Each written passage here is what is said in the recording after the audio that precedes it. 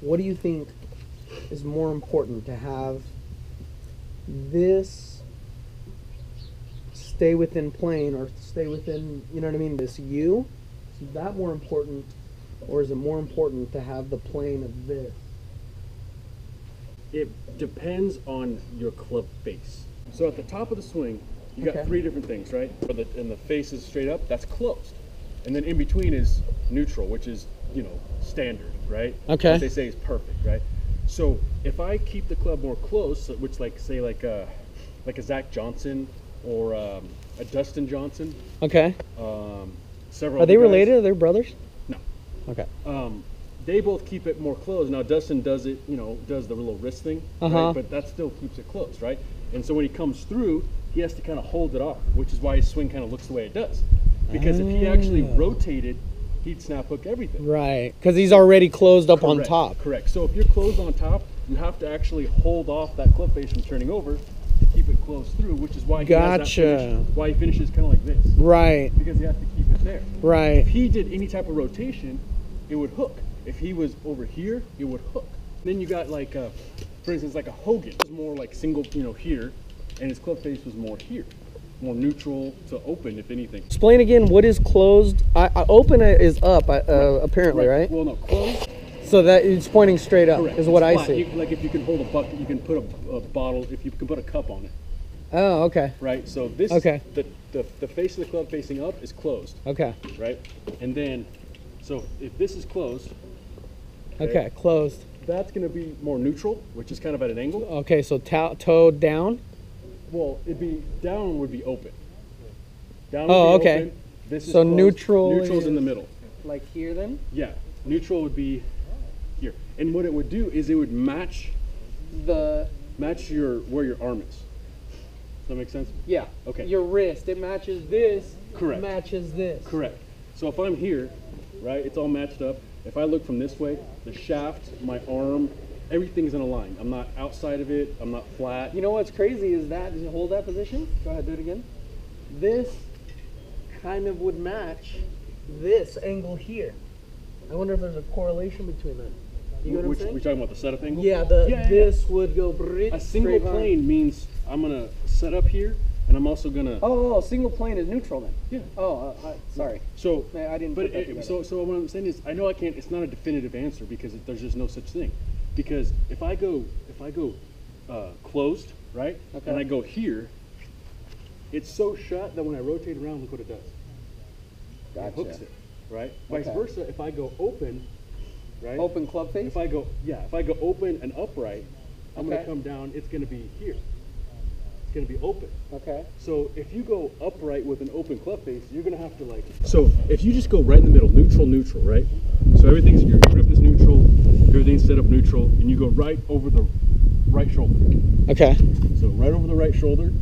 And that's neutral? That's, you know, normal, you know, it's going to, the club face, the shaft, everything will match, you know, what you're doing here. And what you mean normal is that's the conventional way of pros teaching? Conventional, yes. Yes. Okay. Now, that doesn't fit everybody.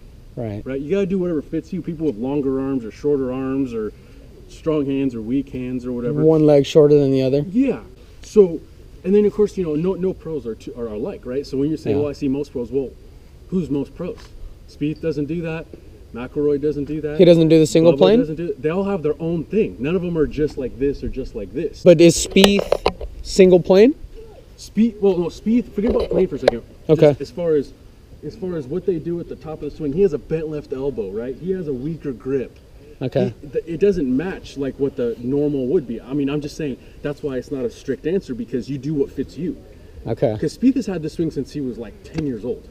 It's just what developed, right? Okay. He didn't change. Look, he didn't change much. I saw his swing when he was 12, when the I did too. That he has now, same looking swing. Yeah. The instructor just kind of little things, right? Club face, angle, ball position, right? Body movement, but his swing looks pretty much identical. So, yeah. So that's just what he had. Same with Dustin, same with Bubba. All these guys, like Bubba's way up here, right?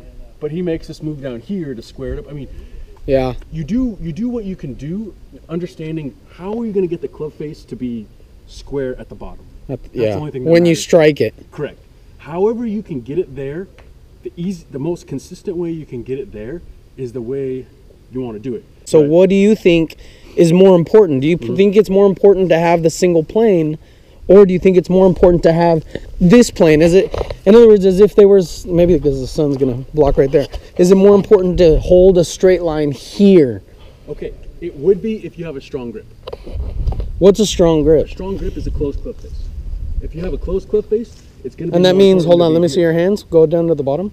Oh, well, I just did a strong grip.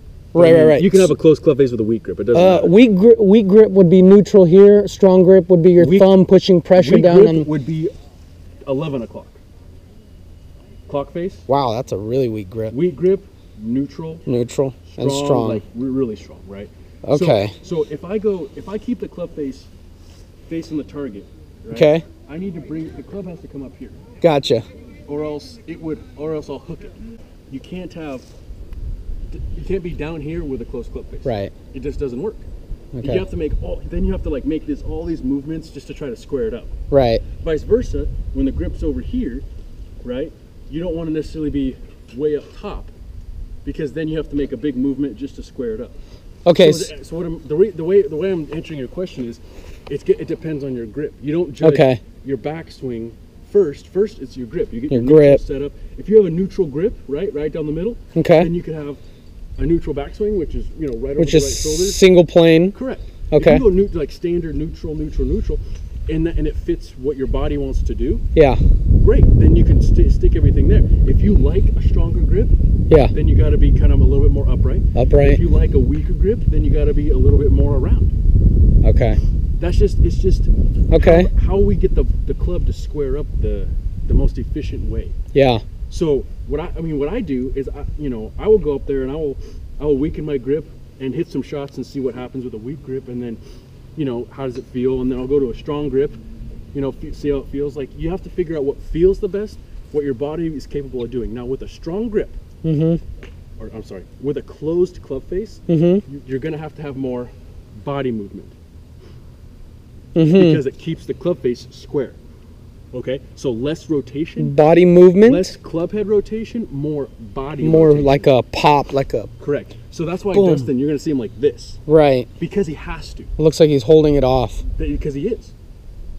Okay. So, because he has to. If he rotated with the way he swings, boom. So you're saying that Dustin Johnson doesn't release, or he only releases when he has to hit like a draw? When he releases the angle.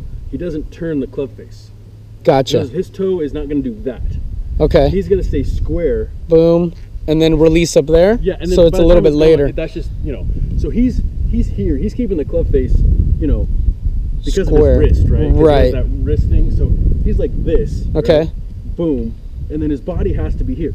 Now somebody who is more up here is going to have more arm movement to square the club face. Gotcha. Because if their grip is weak and they get here, see what it does? Yeah. It keeps it wide open, and they really have to so they have to actually have their hands do more rotation, not as much as their body, which is you see a lot of the older guys that can't get their body moving, they're more hands. It'll be more of a weaker grip for the most part. I mean, there's no guarantee, right? Everybody has their own unique thing. Yeah. In essence, to answer your question, it's going to based on how you're set up. Okay. And how your grip is going to determine a better way of where you are up here. Okay. So if you're more neutral, right? Then boom, then you can just go right over the shoulder, right on plane. Yeah. Over the left shoulder, right on plane. Yeah. Depends on your grip then. To left, it does 100% depends on your grip. Yeah. Let's go through the three, and I want to see your hand position up on top. This is a strong grip. Strong grip means thumb is applying pressure. That thumb is applying pressure to, right? Do you see what I'm saying? Well, it's just because the back of my left hand. So like this is what happens when your hand's over here. If I relax, it closes it. Okay. Right, because watch. What does our hands do? Right. If they go back to whatever our normal. Yeah. Your neutral is wherever your hands hang naturally. That's your neutral. Gotcha. That makes sense? Yeah. Guys that are like this, like gorillas, they're actually naturally gonna have a strong grip because that's where the club face is square. Okay. Does that make sense? Yeah. So if my hands hang like this, right? Okay. And I grip it at that angle. Okay. Okay. And I relax. Okay. It's dead straight. Yeah. Even though it looks a little strong. Yeah. But that's my neutral. Okay. So that's where my hands are going to come back to because of my forearm development, because of my shoulder development. Yeah. That's what angle gives that. You don't have what I have, I don't have what you have. Yeah. Your neutral is different than my neutral, right? Yeah. So you kind of see the angle, right? Okay. Naturally. Okay. And you kind of try to match that angle with the club. Okay. And that's where the club's going to want to come back dead straight. Okay. Go ahead and go through the three then. Sorry I took you off course there. So this would be strong. Okay. For me, my strong. Yeah. Because it closes the club face. Okay. Right? So what happens with that is when I take my backswing. Okay. And hold it. It keeps it shut. Okay. So that's straight up. Yep. Okay. Okay. And your hand. Okay. And then if I go neutral, and I'm taking the same backswing, right? Same angle, just which is pretty much 12 o'clock. Right. Okay. So the thumb is up on top. It's like, okay. Yeah, the left thumb. Yeah. And then I go here, and then I do the same swing. Okay, so that'd be neutral. The plane would match the club face and the rod here. Correct. Okay. Plane matches the club face. Okay. Right?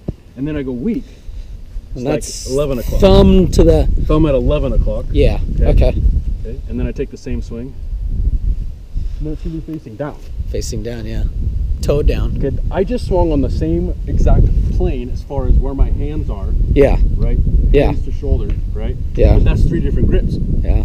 So the club face matches the swing plane. Okay. The club face has to match the swing plane, which means your grip has to match the swing plane, or else you're going to be constantly having to make some sort of an adjustment during your swing. All you got to do is just match up that hand, right, with that club face. That club face just has to stay down the line, like we've always talked about. Yeah. As soon as you start getting more into that rotation, you're taking away a little more. You have less time to square the club face. I'm not saying it's not possible, because a lot of pros hit draws too.